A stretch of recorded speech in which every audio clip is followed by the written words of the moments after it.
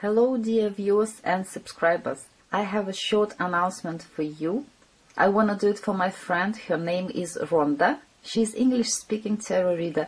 Very gifted, very kind, very generous. She has been changing her channel, but now she's back to her previous channel. You can see the link below my video. So welcome to her channel, enjoy her readings, and now we'll begin with our weekly forecast.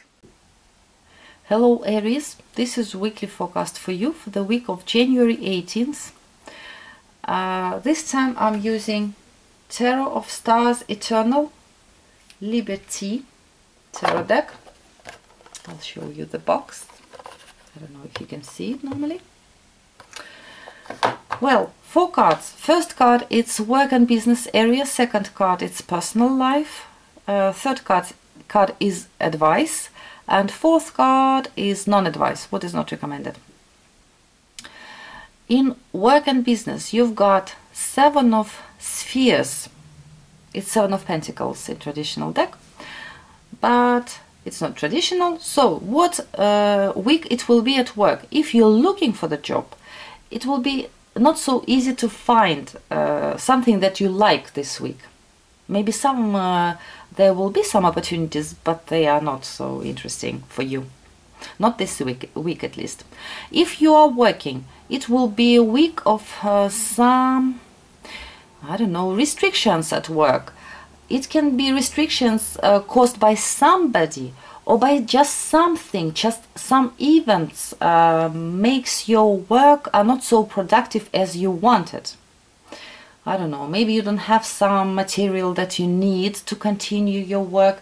Maybe you don't need some papers that you need, or just some yes thing from your boss to continue some project. Any kind of restriction. Or maybe there will be some situation or atmosphere this week where you feel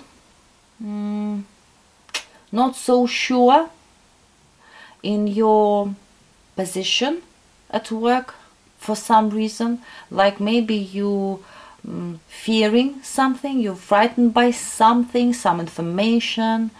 Don't fear anything in just 1 week. Do what you have to do and stay calm. In personal life, Queen of Scepters. Sorry, I catched cold.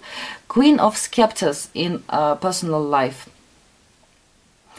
You will be, I think it doesn't matter if you're man or woman, you Aries will be very active, very charming, very sexual. You will take initiative in your own hands, and it doesn't matter or in family relationships or between friends, or in personal, romantic relationships. You will be quite active, charming, inviting people somewhere. Excuse me. You will be brave and charismatic. Advice, Prince of Swords. It's actually King of Swords. And what is not recommended, 9 of Swords.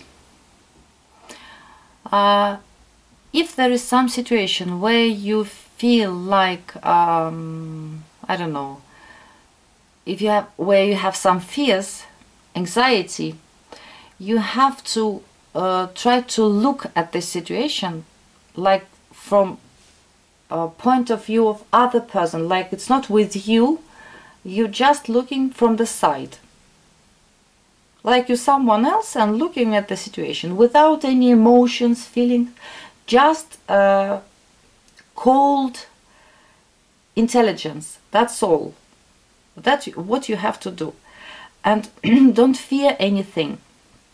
This 9 of Swords, when we have fears, anxiety, sleepless nights, we feeling guilty, we regret something and stuff like that. Don't make any situation worse with your negative thoughts. And also, if something is happening, you have to be as diplomatic as you can. Instead of fighting with someone, just, I don't know, keep a distance or make a joke out of it. Like, use your sense of humor. Don't be cruel with people. Don't cross that line where it can be some a little bit unpleasant consequences out of your words. I hope you understand what I mean. When we're saying too much, when we're getting angry, when we, because of fear, saying something, and then we're getting problems because of that. So don't behave like this. Make a joke out of it, or just, I don't know, keep a distance. Be more wise, like this Prince of Swords. I'm wishing you a great week, good luck, and hope to see you next time.